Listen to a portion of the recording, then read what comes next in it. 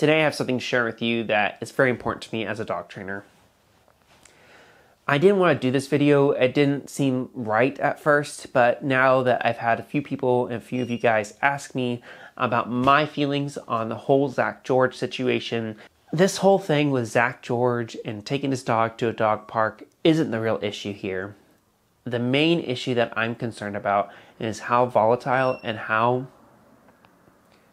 much we tear each other down on social media, as dog trainers particularly. I'm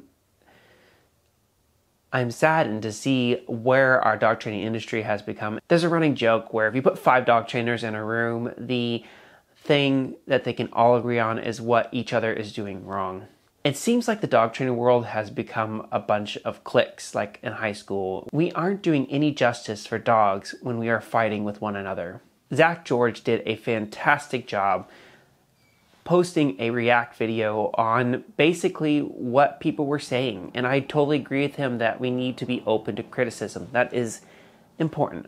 And that's not what I'm saying here. I think that there is a place for constructive criticism and that is important. But there's a difference in constructive criticism and just plain out bullying and shaming and just the viciousness and the vicious cycle that I see on social media. You should really check out Zak George's react video and also his first video as well. And I want to take a moment and just say to you guys how important I think Zak George has been to the dog training world. And if anybody can agree with me on that, let me know. I just think that Zak George on a weekly basis has been giving us free content for almost like 10 years now.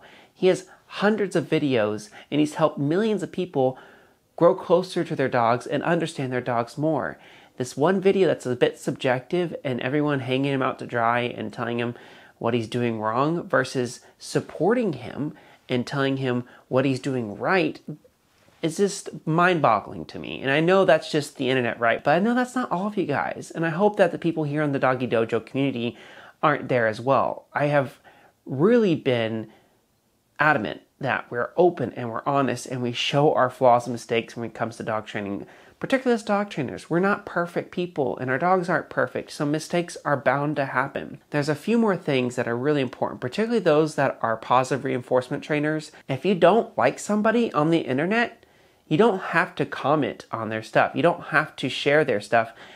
In fact, just ignore it. Just completely move by it and take time to reinforce or focus in on the trainers that you super enjoy and you're proud of and you want to support, because those are the trainers that need it. I'm a big Gary Vaynerchuk fan and he talks about making positivity louder. We need to make positivity louder.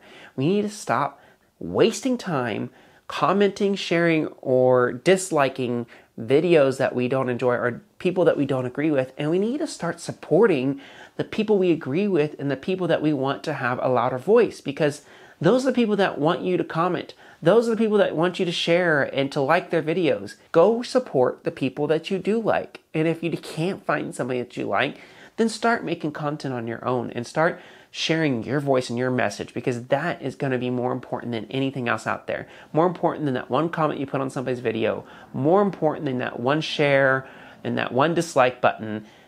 Make content. It doesn't take very long to do, and it's so important that us dog trainers take our industry to the next level by just being open and honest and doing what Zak George is doing and sharing his life with his dog Inertia. When his dog did get upset, he worked around and tried to figure out how he could redeem the situation, how he could help his dog recover from that situation. And I think that's great, and we all need to learn those situations, because it's what would have been way easier for Zak to remove or not post that video at all. I'm sure he has tons of footage and he has lots of videos he films every single week, and he's choosing to show everything and be an open book. So I want us to encourage Zak and encourage other dog trainers to do the same, because the more honest, the more open we are with one another, the more we're going to learn. Think about your actions and what it's going to do.